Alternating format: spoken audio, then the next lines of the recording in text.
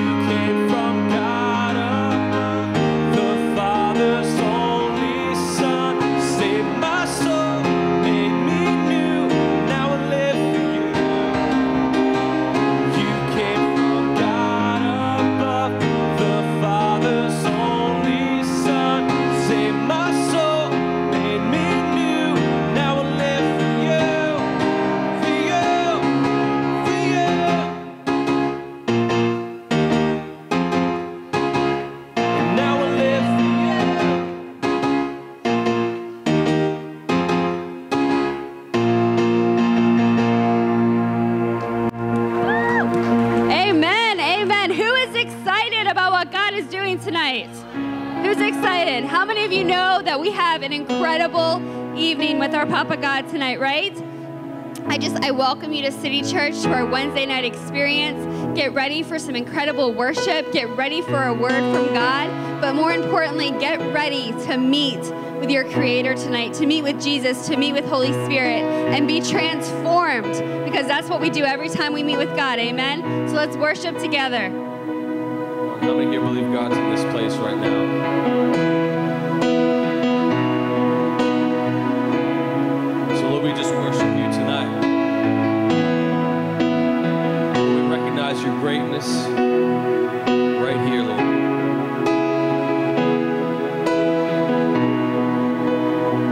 We lift our hands to you, Lord. One sing, I lift. And I lift my hands to the heavens for the Lord.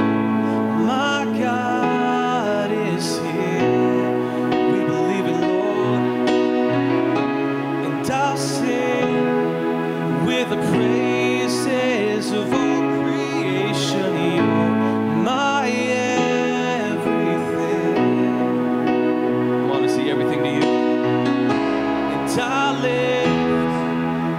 hands to the heavens, for the Lord my God is here. And I'll sing with the praises of all creation. You're my everything. Let's sing one more time. And I lift my hands to the heavens, for the Lord my God is here.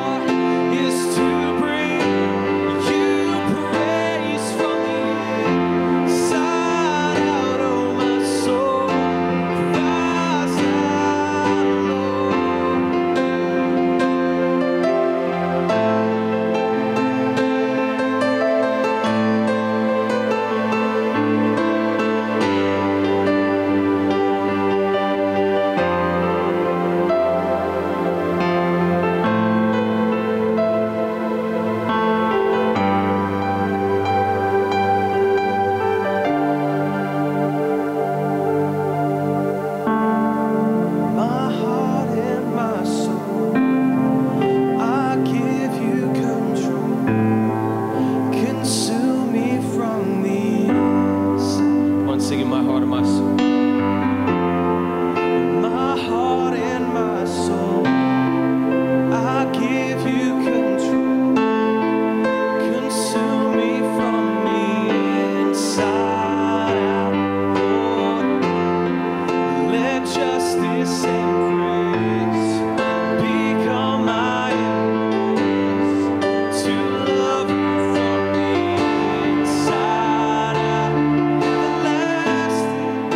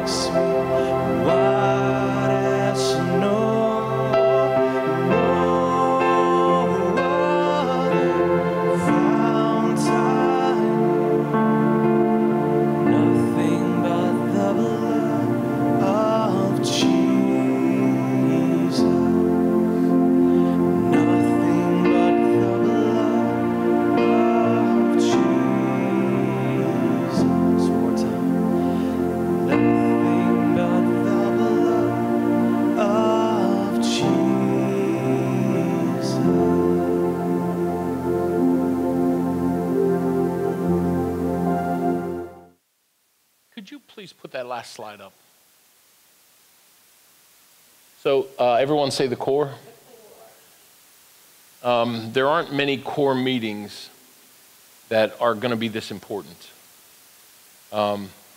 If you're even slightly part of City Church, I encourage you to be there.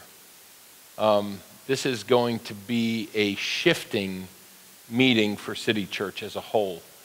And so it's on the 29th. It is our desire for you to serve where God has gifted you. We haven't always done that real well in the past. We've asked you to serve. And how many of you know that we're all growing and we're all increasing in the kingdom of God, right? We're in pursuit of the kingdom. Touch someone, say, I'm in pursuit of the kingdom. And so in pursuit of the kingdom, what you do is you discover from time to time that there are places that you need to grow and you need to shift and you need to change, right? All of us experience that. Say all of us. Point at me, say him too. Absolutely. Here's the encouraging part, or put on the negative side. If I'm done growing, if I feel like I've grown all I can and I'm all that I can be, then that means I can't function on a higher capacity than what I'm functioning right now. That means whatever I'm leading is limited by me and I become the lid over what it is that I'm doing. Are you with me? How many of you know that there is an overall decline, especially in the traditional churches in America? Now, that isn't true across the board as far as not every traditional church is declining. And just because a church is a non-traditional church or a little more similar to us, doesn't mean they're growing. Here's what you find. If people stop growing, churches stop growing. And so what we have to do is we have to discover how we need to do church more like what Jesus intended for us to do church. Are you with me? We're not after one particular model. We're not after one particular way. We've gone down that road before, and it's yielded some decent fruit. But how many of you know the better fruit is the fruit that Jesus designed for us to produce? I was with a bunch of pastors today, and we were praying. We were praying over this whole region. And, the pastor that opened up the meeting, he spoke out of John 15 and about the fruit and about how that God wants us to have not only fruit, but he wants our fruit to be abundant. Say that, abundant fruit and lasting fruit. And the way that I think that happens is that you discover who you really are and you discover your giftings. See, because you may think you know what your giftings are. You may actually know what your giftings are, but how wonderful is it if it's all confirmed? Or you discover that there are things that God has put on the inside of you that you haven't tapped into yet.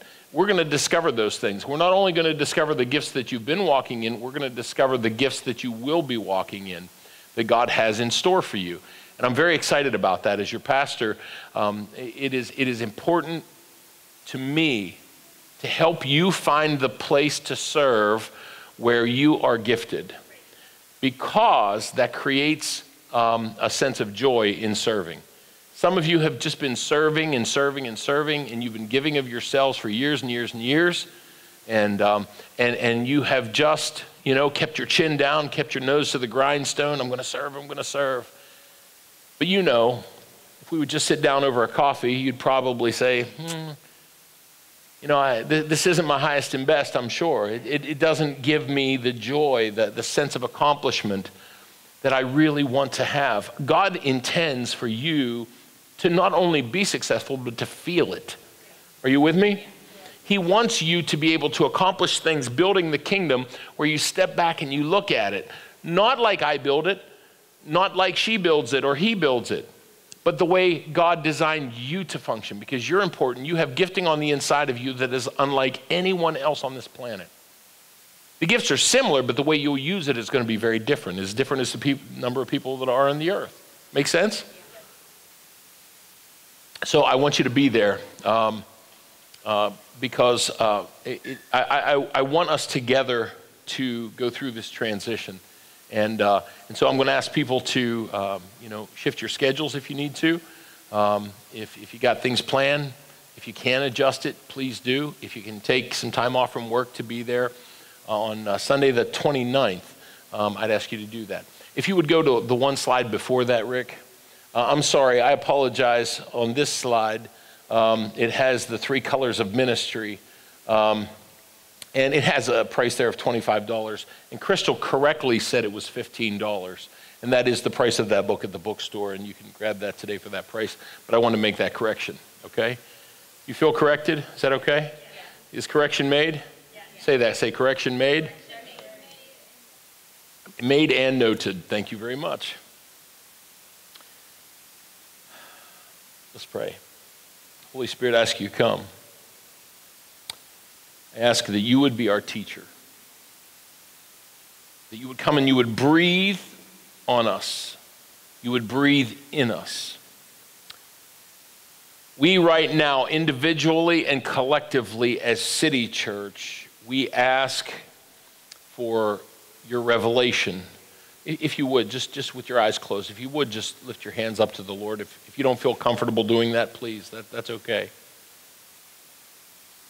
Lord, we collectively lift our hands to you and we say, Holy Spirit, open our eyes. Open my spirit that I might receive from your spirit. In Jesus' name. And all the people of God said, Amen. Amen. I want to talk about the path of the believer tonight. Or said another way, the title of the message tonight is actually The 4 Seasons of Spiritual Maturity. Now, let me caution you before we delve into these. It requires a believer being intentional to go from one season of maturity to another. Unfortunately, too often, there is not the attention nor the intention given to one's own growth, and therefore, what we find are a lot of baby Christians. You say, well, why would you say that? Why would you say there's so many baby Christians? Well, I'll tell you why.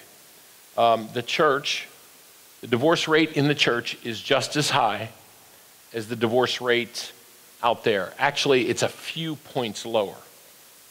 I have to adjust it. It's just a couple points lower. That's ridiculous. That should not be occurring.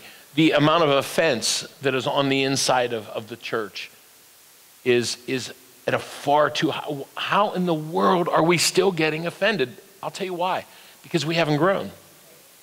We haven't matured. We haven't become the people we're supposed to be. How is it that we haven't won the whole world yet? We have the Holy Spirit. And me and the Holy Spirit makes a majority. Are you with me? I mean, think about the power that's available to us that we can walk in. And we haven't won the world yet. And it tells me that why is that? Well, the devil can't stop us. Are you with me? And the heathen, I mean, they're really looking for someone just to rise up and have a real gospel. Are you with me? So they're not going to stop us. God's for us. The angels are cheering for us. So what is it that could possibly be the problem? And it's us. Just touch someone, say, it's us. Say, we have to be honest enough with ourselves to say, okay, there's a problem, and I are it. Are you with me? All right, and so if you will, if you have your Bibles with you, turn to Matthew chapter 3. I'm going to go down through Matthew 3. We were studying this last week, and I saw something in Matthew 3 that stunned me. I want to talk first about Jesus and the seasons. Did you know Jesus had to go through seasons of maturity? That he had to be intentional. If Jesus himself would not have been intentional about growing, he would not have been able to accomplish the ultimate goal that he accomplished. Are you with me? Some of you don't believe that. See, we put Jesus in this category. It's like automatic. You know, how many of you have ever drove a stick shift? Let me see your hands. Really? That's all? Yeah? Drove a stick shift? Yeah. How many now have an automatic though? Your car is an automatic. You know, you put it in gear and you just hit the gas and you go, right? You don't have to be intentional about shifting gears. How many of you have thought about shifting gears recently? Unless you own a vehicle like mine, where you can actually manually shift, and it's a diesel. So when I go down, there's a hill that we go down just about every day called Layton Hill. Between our place and the school, we have to pick up Caleb. It's a steep hill, so we actually gear the vehicle down. But for the most part, we don't even think about shifting gears anymore, right? Are you with me? And that's true of Christian walk. I mean, Christianity in America has become so autopilot-esque that we can just kind of cruise along and we can go through our whole lives without being intentional and never have grown past the first season of life and not even be aware of it.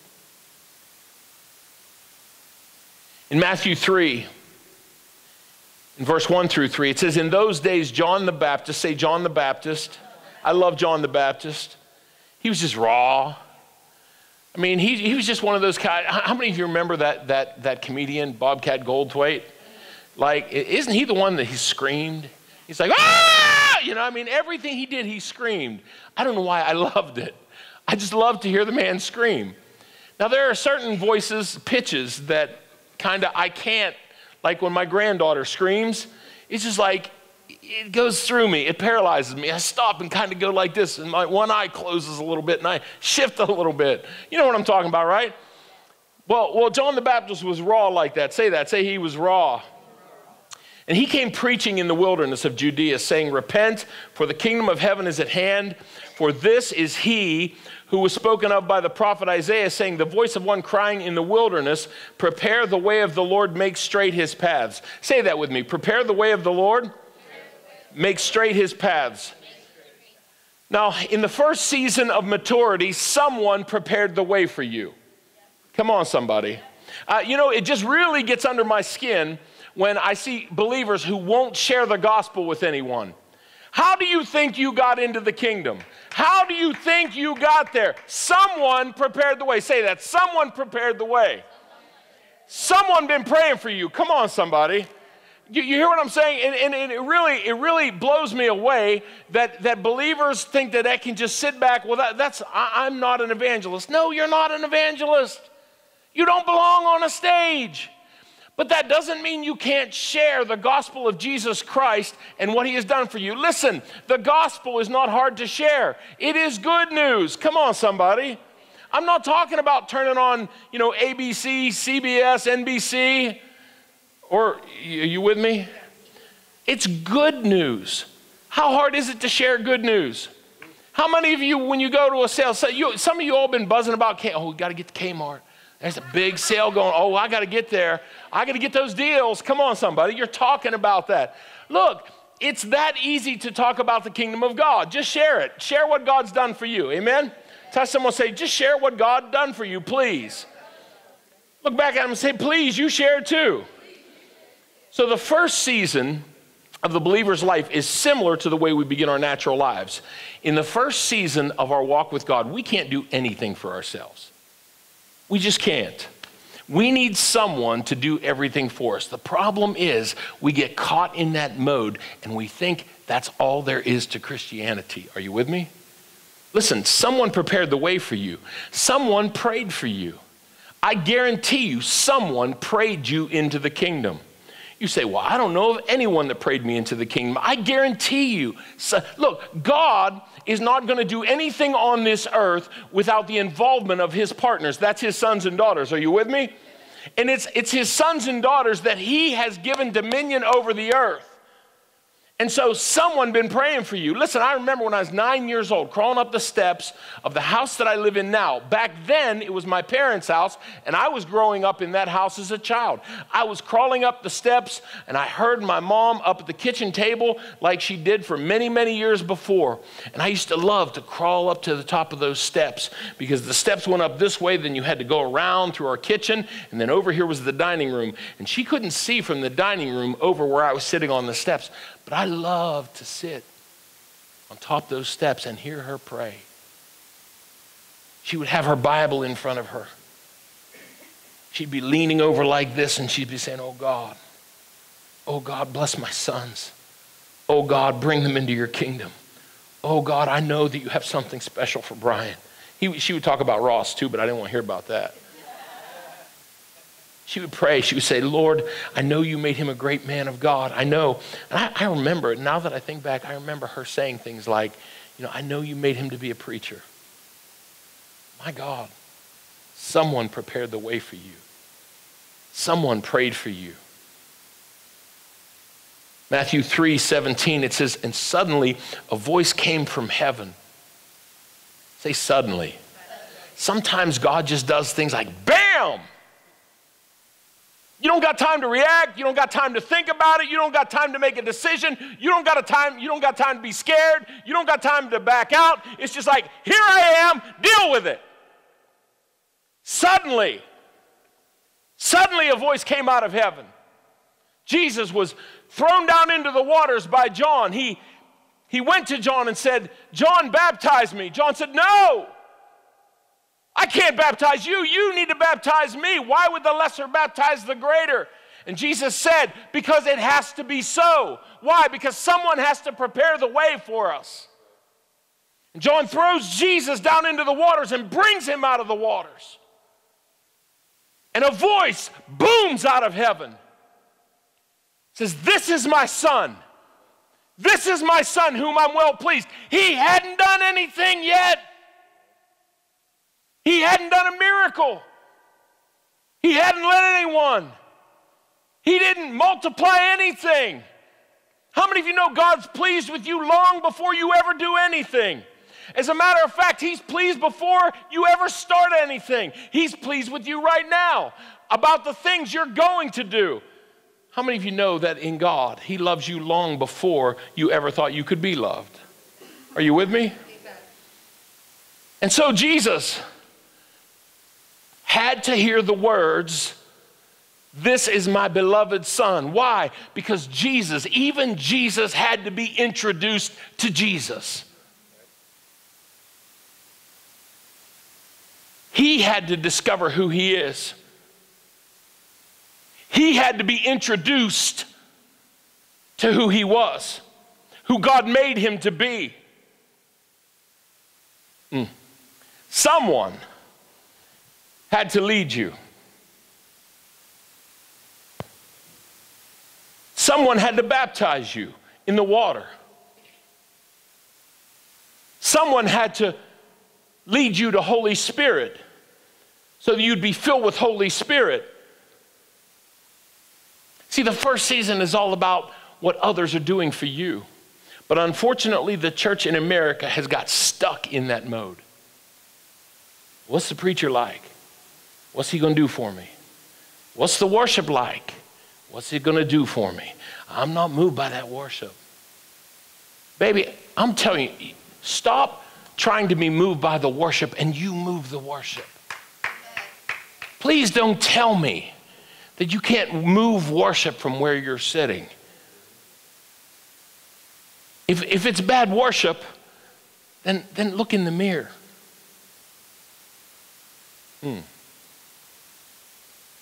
He being the mean pastor tonight.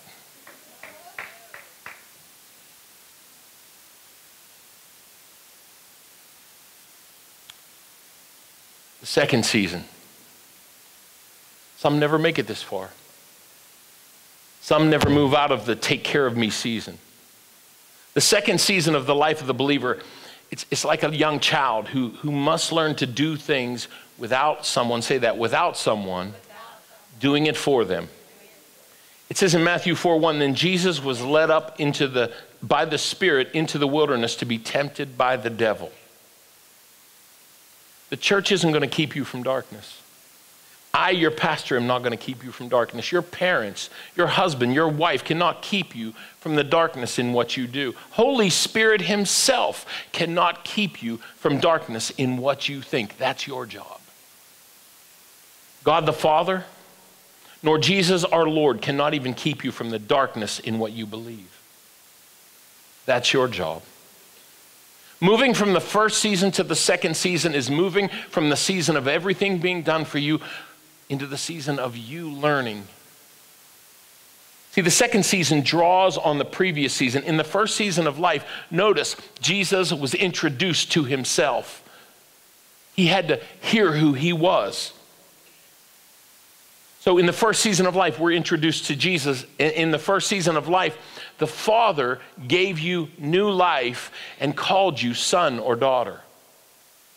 In the first season of life, Holy Spirit came. We saw when Jesus came up out of the water, it says that Holy Spirit came in the form of a dove and sat on his shoulder. See, what you learn in one season will propel you into the next season. But if you don't learn to draw on what you learned in the previous season and use it in this season, you'll never be able to move forward. See, in these relationships, that's what gets you through the second season. Learning how to be in relationship with Jesus, the Word. Having that intimacy with the Word of God. Learning how to navigate through the Word of God. Learning how to make the Word of God from pages written to words that come alive on the inside of you. Learning how to sit before the Father and allow Him, sit before Holy Spirit and allow Holy Spirit to reveal the Lord Jesus to you in the Word of God. Learning to sit like my mom did with her Bible open. She would read and study the Word of God, and I would hear her say, Lord, open my eyes to your Word. I pray that every morning. Father, open me to your Word. I need your Word. Open me body, soul, and spirit. My emotions, Lord, open. My eyesight, Lord. Everything about me, my spirit, open me, Lord. And would you open your Word to me? See, we have to approach the Word with that kind of humility. Are you with me? The second relationship that we have to learn to flow in and walk in is a relationship with the Holy Spirit. He's the Lord of the spirit realm. He's the only God here on the earth. That's Holy Spirit. Learning how to press into Holy Spirit, learning how to lean into Holy Spirit. We talked about that today in the pastor's meeting. I said to them, brothers, sisters, we have to learn in the season we're in how to lean into Holy Spirit. I'm talking to pastors. I'm talking to seasoned people in God. But let me tell you, I don't care how seasoned you are, you need to learn how to lean into God the season you're in. You need to learn how to lean in and receive from Holy Spirit instruction and direction, that He can break apart confusion and restore understanding and strategy and intelligence to your situation.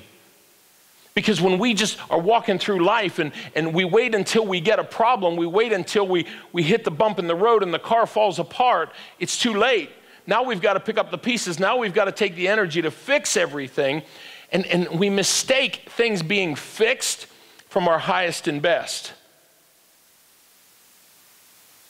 Instead of waiting until the bump in the road comes, what if we would have leaned into Holy Spirit before we began the journey that day, and Holy Spirit says, about milepost 7.9, there's going to be a hole, don't hit it, and your car won't fall apart.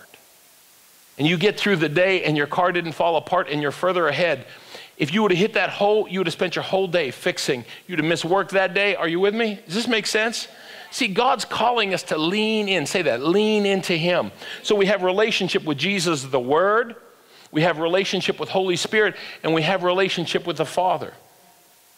Man, this relationship is so important because it's all about you learning who you are. That He's our Father. There isn't anything He can't do. There isn't anything that He can't provide. There isn't anything that He hasn't already put in store for you. But you've got to learn who you are and that He's made all of that available to you right then, right now. You have to learn that all things work together for the good of those that love Him and are called according to His purposes. Come on, somebody. I'm telling you, some of us still struggle with that one. That's only in the second season of life. We're still trying to get this relationship with Jesus, the Word, and Holy Spirit, and the Father. We're trying to learn who we are as sons and daughters. Listen, that's only in the second season. Can I encourage you, though, if you're in that season, you've gone further than most Christians because they're still stuck in the first season. They're still stuck in the give me season, do everything for me season. Are you with me? Third season. Everyone say third season.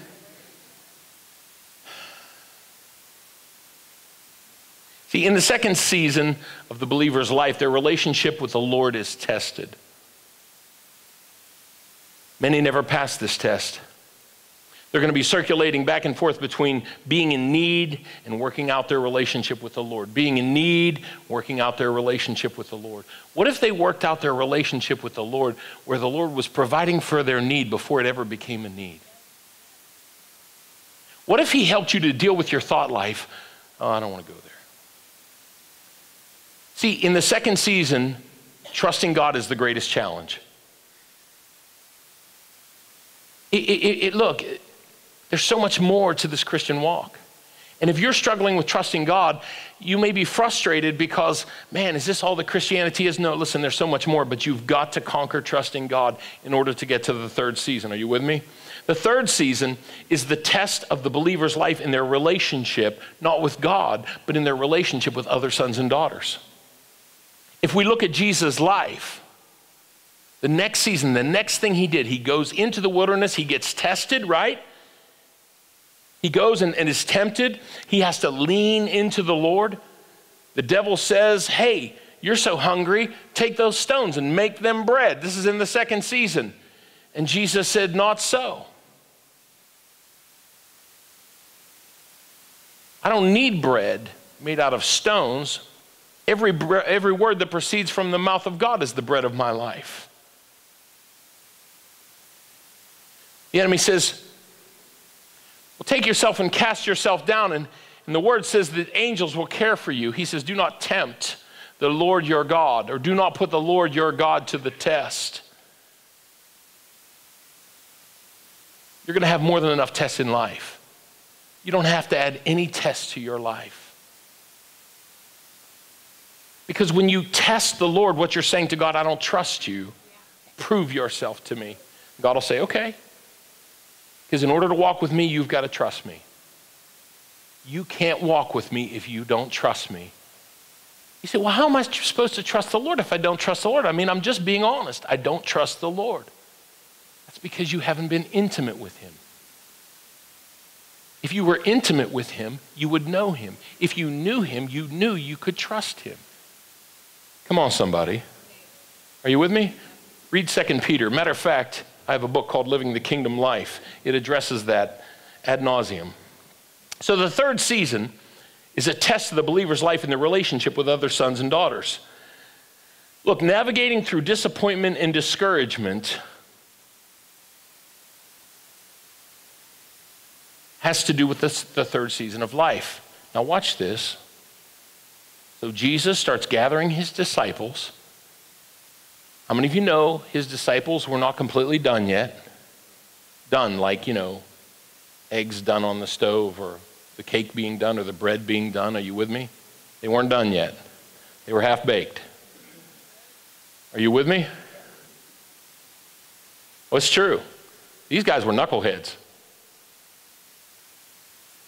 See, the third season's all about learning how to deal with other sons and daughters of God. It's about navigating through the challenge of those that you're discipling. It's the disciples. Look, they're formed. I mean, he made them disciples, right? But they still were fighting. They were cussing. They don't believe. They got offended with each other. Can you imagine what Jesus' life was like? It was like herding cats. And the multitudes, forget about the multitudes. I mean, they were full of needs, criticism. They would turn on you on a dime. Think about it. In 1 week's time, they went from calling out, saying, Hosanna to the Son of David. You couldn't call anyone with a higher title than Son of David. When Jesus was making his triumphal entry into Jerusalem, within 1 week, they're hanging him on the cross. Multitudes will turn on you. How will you navigate through those seasons? How will you navigate through people in your life? There aren't as many Christians that make it to the third season. But this third season is a real season of challenge. Learning how to deal with people, especially other believers, is a very difficult thing and requires amazing amount of intimacy with the Lord and an amazing amount of maturity. You must be intentional about this season of life. You must be intentional about everything that you think, everything that you allow in your mind, because one wrong thought in your mind sets off a chain reaction of events that will cause you to get offended and cause you to leave the church. I've seen it happen too many times. I've seen people that were the greatest shouters, the greatest praisers, they were the greatest workers, and I'm telling you, a little bit of offense because one thought was allowed in their minds. And the enemy caused a domino effect, a snowball, if you will, rolling down a mountain to the place. Because once you allow a little bit of offense, it's very easy to allow more. The third season, learning to deal with others that call themselves sons and daughters. It's the third season.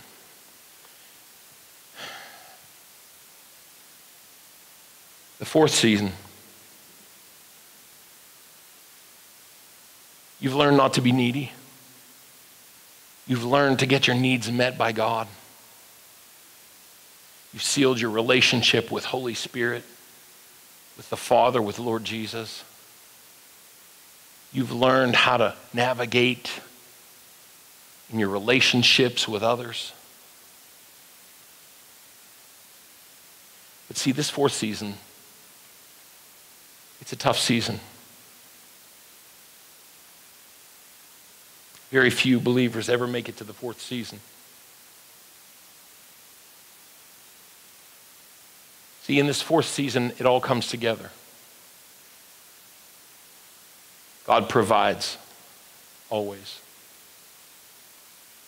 He loves you. You've learned to love others. In the second season, you really learn how to, the second season really is about trusting God, but it's learning how to love God. The third season is learning how to love people.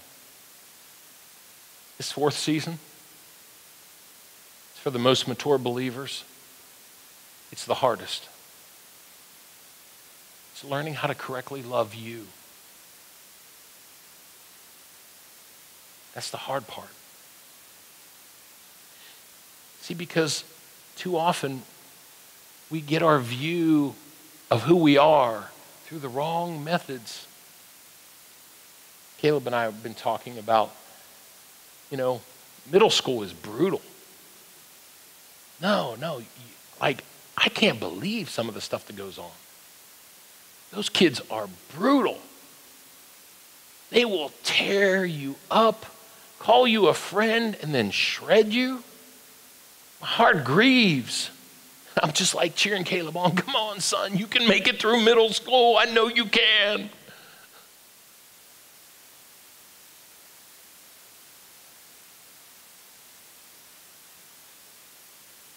But if we make it through this season, we become world changers. See, it's here that Jesus' greatest work of ministry, apart from the crucifixion, takes place. It's here that he lays out the declaration of freedom from the world and the constitution of the kingdom of God in Matthew 5, 6, and 7. In each of these seasons, and at various times in each season, we have to be very careful and very intentional. We can begin to unnoticeably slide into the place of God taking a back seat. We can skid into the place of our problems becoming large. We can fall into the place of hope being lost, feeling tired of the journey, disappointment, discouragement setting in. If we're not intentional, if we're not cautious, not fearful, not filled with worry, but intentional. Intentional about maintaining my walk with God. That He is my everything. He is my all in all. He is my beginning and my end. That everything I am comes out of Him, through Him, from Him. My identity comes from Him. My relationships are blessed by Him. The work of my hands is seeded by Him. He gives me the seeds of what I'm to do so that my life produces abundant fruit and lasting fruit. See, no matter what season of life you're in, you can find yourself in a place where God is no longer your everything. You didn't mean it. You didn't intend it. But here you are. Problems are large. Disappointment has gripped you. Hope is lost. The journey is getting tiring. Had more than enough, God. You find yourself backing away. You find yourself separating. You find yourself getting cold on the inside. There's no passion for the word. There's no passion for the things of God. There's no passion for the church. There's no passion for your relationships. It's just coldness, emptiness, aloneness. But here's the promise. The promise is, he said, no matter what you do, I will never leave you. When you're not intentional, I still won't leave you. When you're not cautious, I will stay right by you. And all I need you to do is just turn to me. I'm right here. I am right now. We don't have to go back. We don't have to rebuild the bridges. We don't have to retrace the steps. You have to do just one thing. Just turn. Just turn to me. Allow me to put my arms around you. Allow me to connect my heart with yours and allow the love of my heart to pump on the inside, rejuvenating you with life, rejuvenating you with my love, rejuvenating you with every good thing, rejuvenating you with hope and purpose and protection and every good thing that you need. You see, because that's who I am to you, no matter what season. If you're old in the Lord or young in the Lord, every one of us must be intentional about maintaining this relationship with the Lord. It was last week sometime that I realized I was getting cold on the inside. That hope was slipping away. It's just a matter of my perspective. Maybe you didn't feel that. Maybe you did. The truth is, only God has the right perspective. Only He has the truth.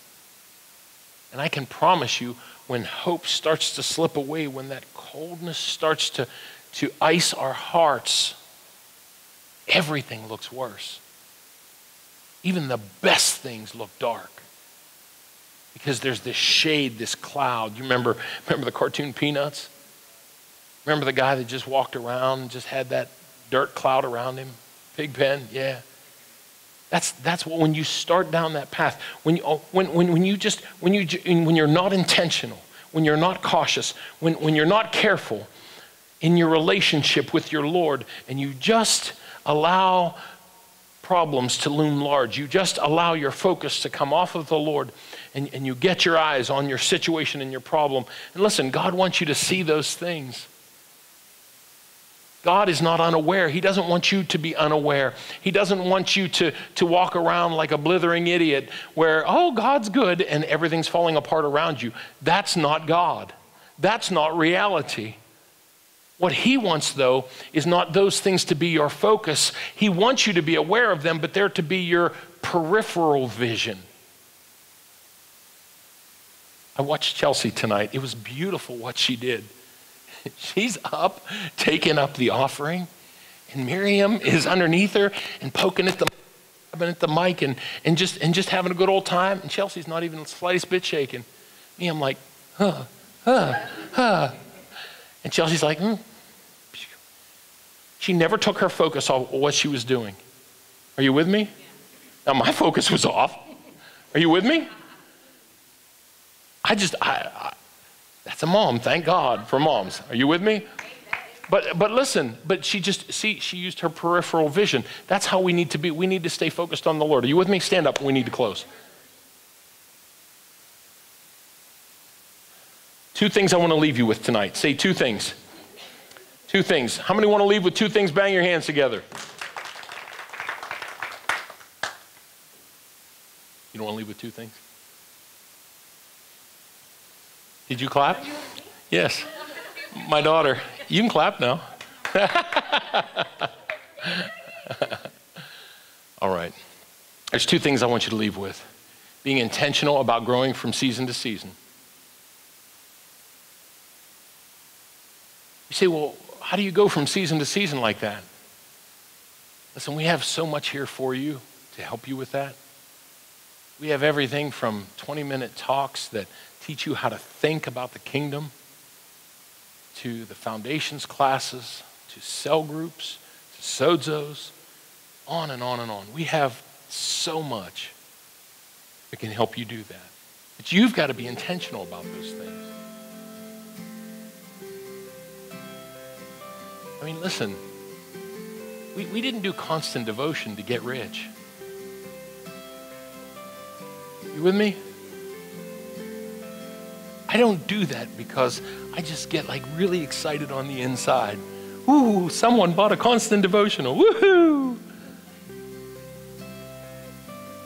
We produce this stuff to put tools in your hands so you can be intentional.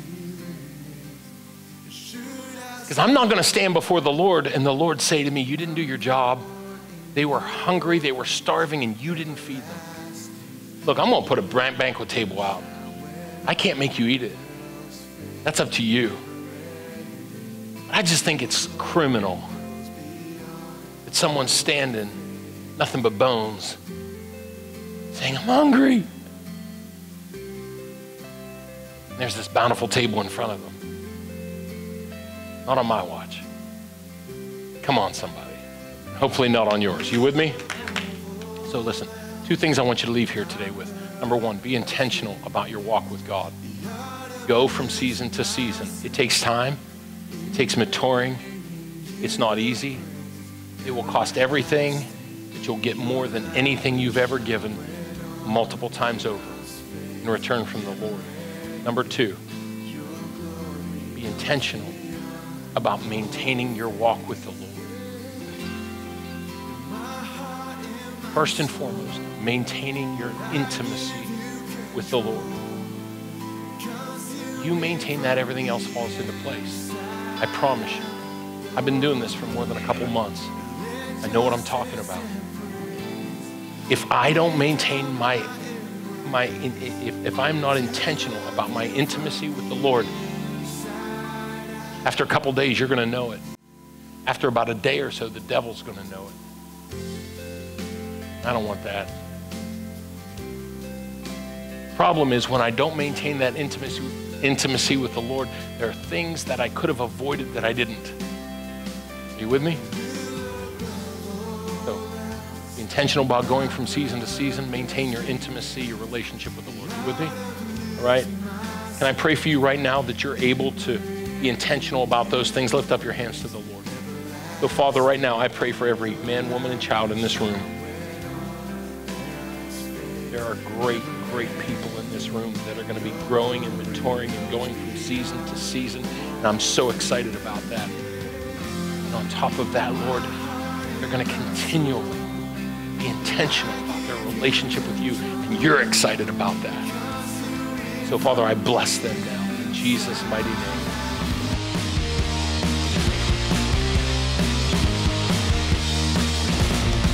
Got your hands in your pockets, like you're ready to pay. Got your eyes out of socket, like you're a mile away. Mouth shut like a locket, like you're nothing to say. Speak your mind up, come on baby, free yourself.